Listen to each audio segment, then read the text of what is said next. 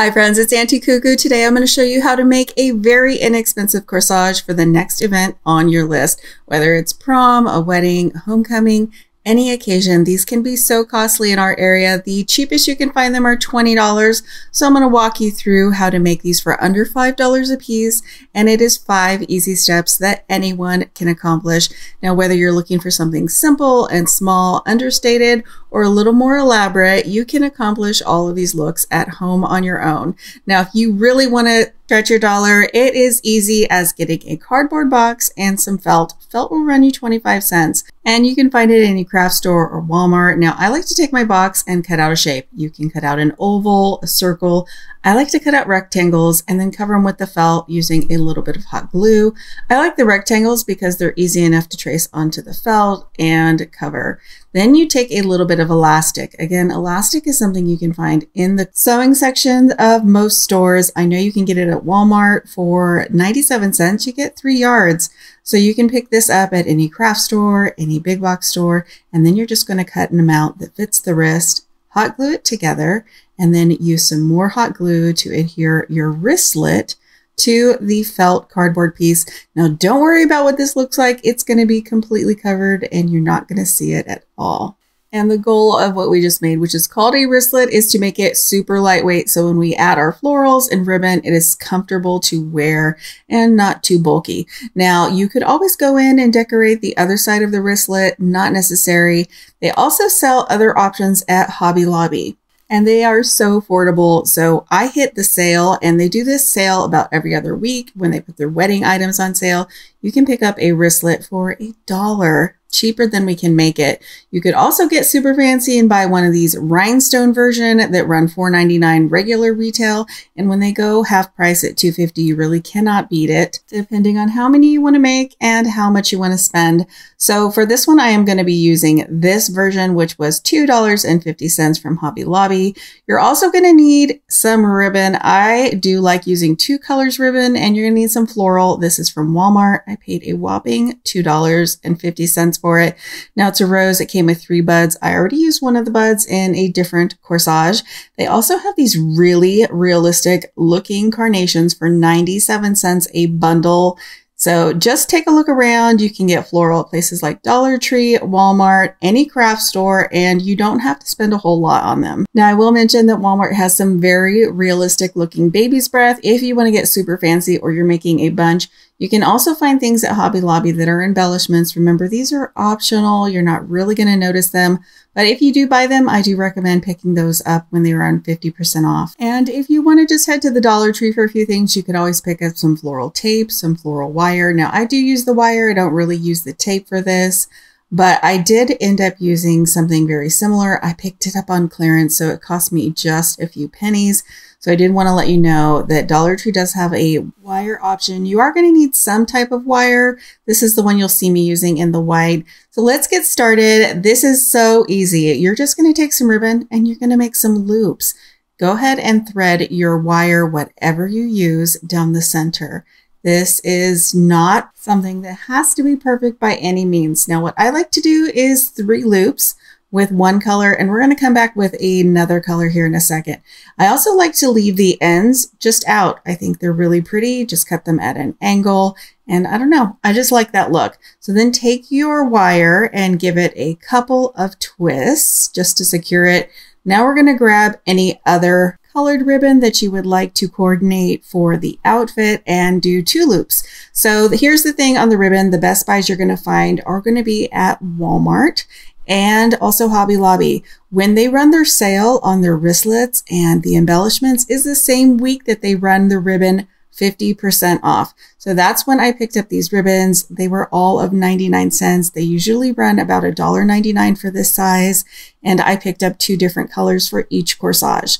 Once you've made a couple more loops in your coordinating ribbon, go ahead and give it another little twist and then fluff. Now, if you want to get really fancy, you can do what I did and grab another ribbon and go ahead and add some rhinestone strip. I actually picked this up on clearance. I've been a crafter for a very long time. This is not needed, but if you do want to use rhinestone stripping, I do recommend adding it after you have made your little ribbon bundles. So what I like to do is just make a loop of the rhinestones and then hot glue them between the pieces of the ribbon. Now this is twofold. It's going to be a lot more lightweight. These were actually a little too large. Don't tell anyone. I would have done them even smaller. And it also saves any kind of materials. So if you're making quite a few of them, that way you will have even more to work with. Again, this is not needed, and this is just an embellishment idea for you guys. And we are almost done with our first bundle. These are very fast to put together after you've sort of gotten the feel for it. So give yourself a few minutes to make these. Now I did make 2 bundles for each corsage that I made today. So we are going to be repeating this process, and this is what you're going to end up with.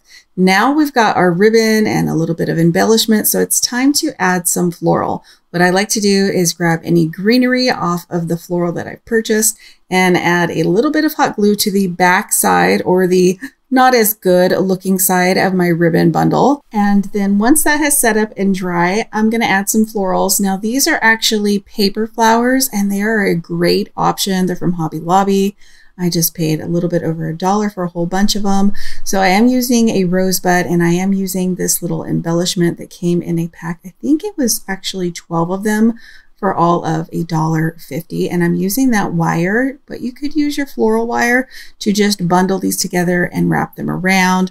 Of course, you can always go back and play with it. You could cover the bottom part with the floral tape that I showed you from the Dollar Tree. And that's all you have. Now, this is actually technically a boutonniere, but what I like to do when I make my corsages is make 2 of these, one for each end. So here we are with the 2 finished bundles. This one with the rosebud, I added in some of that baby's breath from Walmart, and you could stop here. You could literally glue these together on your wristlet, but I'm kind of extra. So what I did is I glued one of the bundles to the wristlet on the metal using my hot glue gun, and then you can use the tabs that are actually on there and bend them down around the floral. So those are kind of nice to have. It's not necessary, and everything is super lightweight, so you could definitely use the DIY version. Then I go ahead and I hot glue down the second bundle, kind of hold it in place until it sets up, and just kind of play with it so that everything ends up exactly where you want it. And then once you've got those set up, it's time for the magic. And for that, I am using the large rose off of my bundle. I went ahead and cut it as close to the stem as possible. And then I used just a large amount of hot glue, and I do mean like a copious amount of hot glue. I didn't want it popping off or anything, so go ahead and add your floral to your hot glue. Then I like to flip my corsage upside down so that as the glue is sort of melting and drying, it kind of sets up to the bottom of the rose or whatever flower you're gluing down. Now we have a finished corsage, but what I like to do is go in and check on the sides. If there's any bare spots, I just like to add whatever I've got left over. So if it's greenery, go ahead and add a little bit of hot glue and add some greenery. I had these paper flowers left over. So just check your sides, make sure they have a finished look. And that's all there is to making a very affordable, beautiful corsage. Now, we were just at prom, and I have to tell you, the girls I made corsages for had the best looking ones there. I made them all for under $5 a piece. I do recommend checking out Hobby Lobby, especially if you have time to grab items on sale. When they run their floral at 50% off, it's extremely affordable. I think these all turned out amazing and went so well with the girls' dresses. Now, you could always just go with one color ribbon. I really prefer doing 2. I like to do one solid color that is the color of the dress and add in a metallic, whatever they're using as their jewelry color, whether it's gold or silver. And the best part is that these will last for years to come. I hope that these little tips and tricks have helped you in your corsage making, and I hope you have a wonderful event. Thank you all so much for watching. Be sure to subscribe, and I'll see you back very soon.